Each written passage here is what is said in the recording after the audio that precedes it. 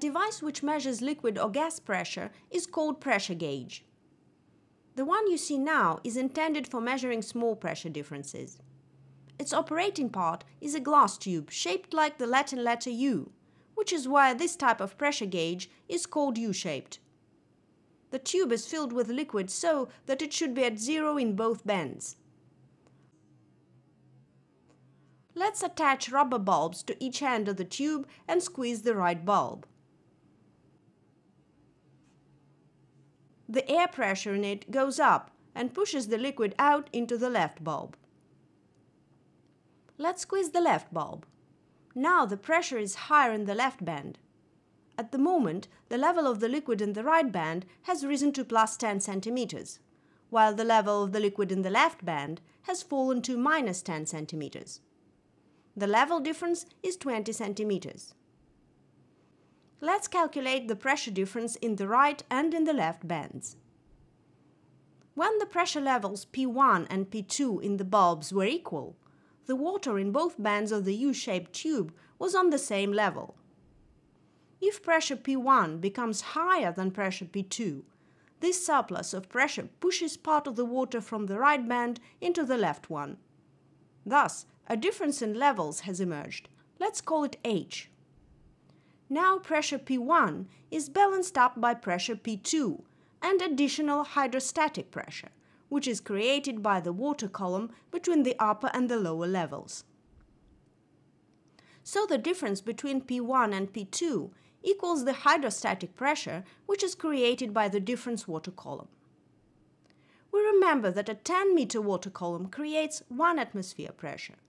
So a 20-centimeter water column, which we have observed in our experiment, creates a 0.02 atmosphere pressure. Let us remove one bulb and leave the other one. Now atmospheric pressure is affecting the water surface in the left band, and thus the difference in levels will show how much higher or lower the pressure inside the bulb is in comparison with the atmospheric one. The left side level has risen by 15 centimeters, and the right side has fallen by 15 centimeters. So the level difference is 30 centimeters. Thus, the air pressure inside the bulb is higher than the atmospheric one by 30 centimeters of the water column. 10 meters of water column create a 1 atmosphere pressure, and 10 centimeters will create a 0.01 atmosphere pressure. And 30 centimeters of water column will correspond to 0.03 atmosphere pressure. Let's make another experiment.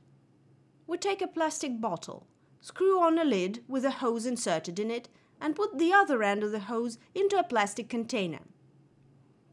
We spread a balloon rubber film over the neck of the container, leaving a small hole for the airflow. Let's fill the container with water, take off the peg, and lower the container. What we get is a little fountain. The water level in the bottle is higher than that in the container. This level difference creates pressure difference at the ends of the hose. That is why the water floats down the hose. The container is filled with water. Let's cover it fully with the film.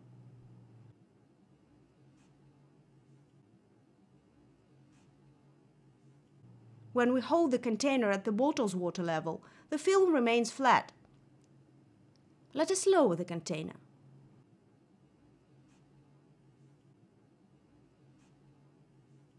The rubber is swelling up because the water pressure inside the container has increased, since now we have moved the container a whole meter lower than the water level in the bottle. And now we shall go up. The water level in the container is higher than the one in the bottle, and the pressure inside has become lower than the atmospheric pressure, which is why the rubber sags into the container. The sagging of the rubber film shows how much higher or lower the water pressure in the container is as compared to the atmospheric one. If we use a tougher membrane and connect a sensitive index to it, we'll get a device for measuring blood pressure, a membrane manometer. You see this device on the screen now. It is intended for measuring blood pressure. We are pumping the air into the cuff, with the help of the bulb, and the manometer's index is moving up the scale. Now we are releasing the air, and the index is coming back to its initial position. Let's see from the inside how this device works. The air gets out of the cuff and into a tin box, which is situated in the lower part of the case. Then this air pushes at the walls of the box from the inside, and the atmospheric pressure does so from the outside. When the pressure within the box becomes higher than the atmospheric one, its lid starts to bulge out. According to Gooke's law, the greater the pressure difference, the greater the bulge. The lid's movement is conveyed to the driving gear through the draw rod, which then turns the index.